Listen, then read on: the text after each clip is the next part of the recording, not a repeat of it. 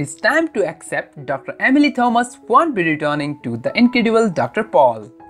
She chose to move on with a new adventure. So far, so good for the aspiring lady.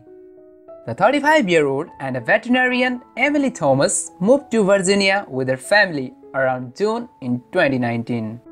Her family of 5 includes her husband Tony Thomas, who occasionally joined her in the TV show, and her 3 children, India, Oscar, and Calvin. She is now a staff veterinarian employee working at Virginia Warren County Veterinary Clinic in Virginia. Nearly 4 years with Dr. Pol, Dr. Thomas leaving the show in 2019 came as a hammer blow for her beloved fans. Hey, we have to respect her choice, and she has beautifully moved on with her career.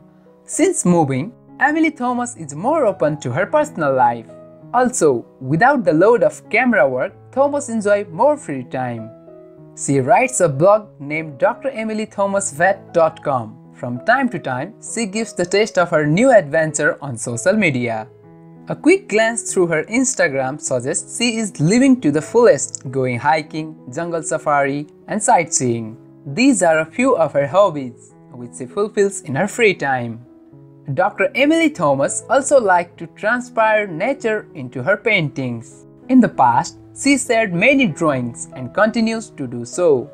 Dr. Emily never ceases to amaze. Looking at this picture, we can say those hands are not just for surgery, also to make beautiful art. The animal-loving Thomas still keeps the dog and cat as her pets. Other than that, she seems happy with her family in Virginia. All the best, Dr. Emily Thomas. Thanks for watching.